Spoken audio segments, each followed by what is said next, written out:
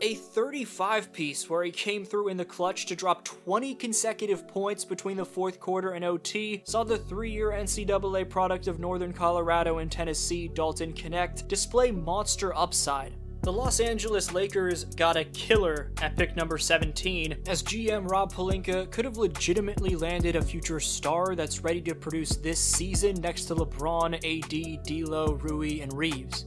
Knecht's lethal sharpshooting shot-creating repertoire allowed him to average 20-plus points per game on 38+% three-point shooting in consecutive college seasons, production that, if even partially translates to the pros, would be invaluable to a Lakers bench that ranked bottom 5 in scoring last season. Here's how Dalton beasted in Phoenix. Thriving in JJ Redick's new system, Knecht's 35 points against the Suns came on 10 for 18 shooting from the field, 8 for 13 shooting from distance, and 7 for 8 shooting from the foul line, equating to a ridiculous 81.3% true shooting mark. He also posted 7 rebounds and both 2 steals and blocks. Trusting his rookie, Redick draws up a playset where Knecht receives a D'Lo cross screen at the top of the arc before cutting through the lane and around to the short corner, and while AD sets a pick for D'Lo, Dalton gets another screen, this time from Bronny, setting up a corner triple that Knecht 1-2 steps into while being unfazed with the closeout of Royce O'Neal.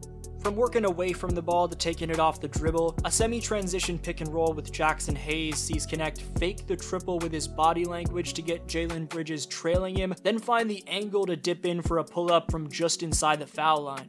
Faking handoff to both Jalen Hood-Schifino and Armel Traore, this gets Dalton the switch onto Bull, who he single crosses and enters a pull-up from the right wing, and the Lakers bench is hyped. Bull had trouble anticipating Knecht off the bounce that time, and with the Lakers down 3 in the dying seconds, the same thing happens when Dalton fakes another handoff and gets switched onto Bull again.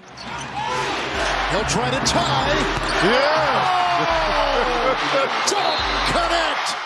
Dalton getting a Hood-Schifino weak side handoff leads to him hopping into a 26-footer in the face of Jalen Bridges. Here he calls for the Traore ball screen, which makes contact with Bridges, and Dalton unhesitatingly rises up for the incredibly tough stop on a dime pull-up deep range bomb.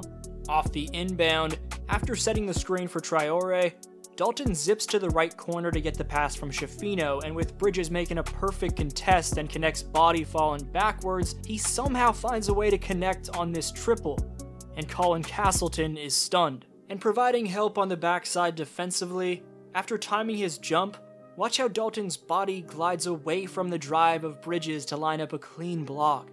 After the ball is recovered by the Lakers and pitched to him on the fast break, it's Knecht crossing right, then going into a momentum cross left to split Bull and Gillespie, before chugging through Colin for the tough and one. This 23-year-old rookie is a problem. This was your boy DFlow, and I'll see you next video. I was just hooping.